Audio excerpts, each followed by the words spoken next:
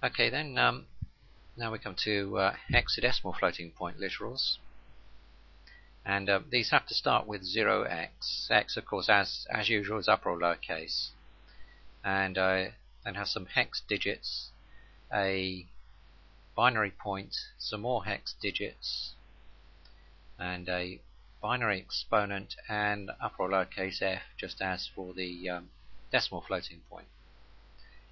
The binary exponent is, well, we have to use p this time because e would be confused with a hexadecimal digit, and then we have an optional plus or minus and some digits, and there must be at least one digit there, which indicates in fact how far to shift the binary point. Okay, so, and that's why it's in decimal, makes it a bit easier. Right, now the requirements of the hexadecimal floating point literal is that it, first of all, it always has to start with 0x, and it always contains at least one digit in the significand. So there's one digit taken from here or here as a minimum, and it always has a binary exponent. You have to therefore include the p and at least one digit in the exponent here. The size suffix at the end is entirely optional, of course, and it defaults to double. So here's some examples. 0x ABC P0D. D means it's a double. So that's a perfectly valid double. 0x point 0 P10F. The F at the end makes that a float, and it's a perfectly valid float.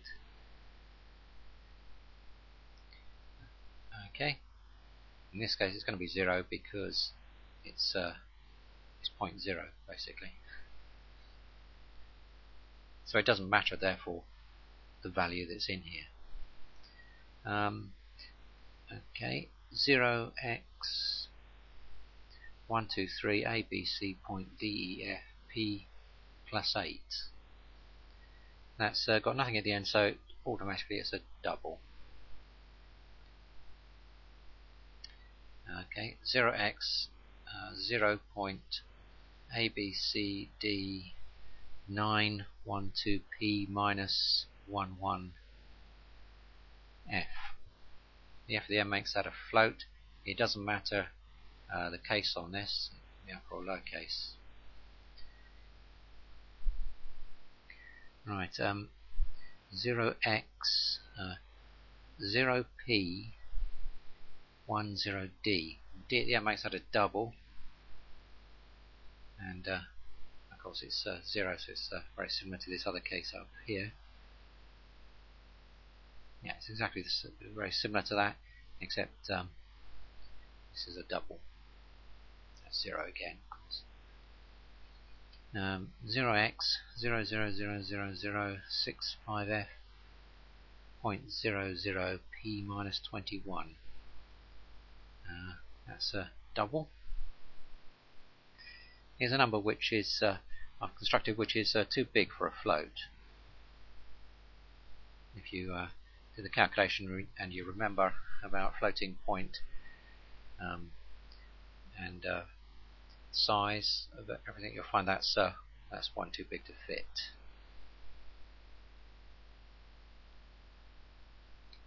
But that isn't too big. That just fits.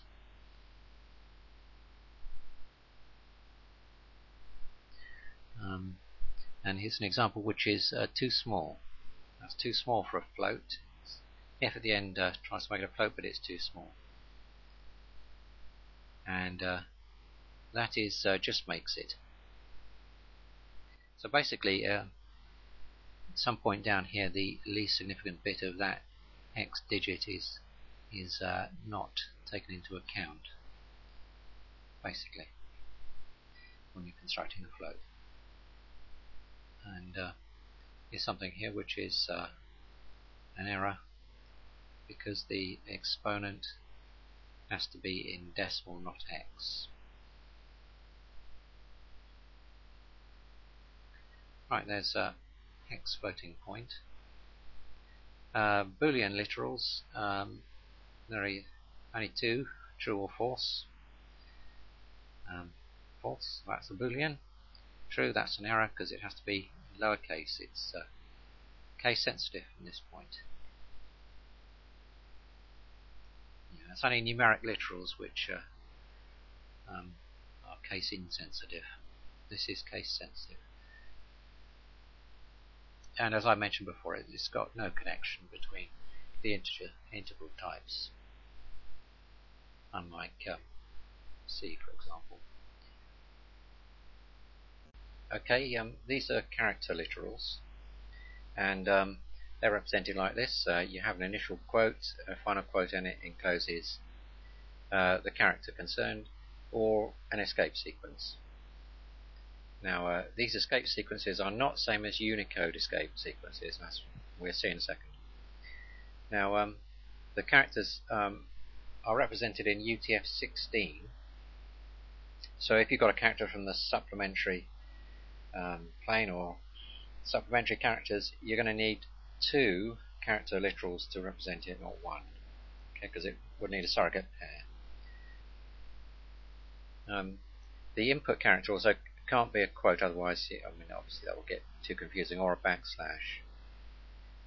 And to represent these, you have to use an escape sequence involving a backslash. That's the reason why you can't just put a straightforward backslash in. Another thing you can't have either is a line terminator, because obviously if you directly put in a line terminator as a character, you'd have one quote, and then the next quote would be on the next line, and that would be terribly confusing and or whatever. It wouldn't be that's not very aesthetic, is it? So that's prohibited. You can't have line terminators. That doesn't mean you can't represent them, because you can use escape sequences, and these are the escape sequences. So to represent a new line, you just put \n, and and a character return is represented by \r, and to represent backslash, you use two of them, and that's how you do quote. So you can do everything there, really. Also, there's a possibility of using octal numbers, but that is only for characters in the 88591 set. So the octal value is between 0 and 377, which of course is 255 in decimal.